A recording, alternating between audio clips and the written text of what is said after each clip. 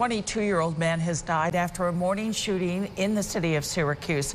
It's the city's sixth homicide of the year, the second one in 3 days. Police say just before noon today, officers responded to the 200 block of Martin Luther King West for a shooting. When they got there, a man was found shot in the stomach multiple times.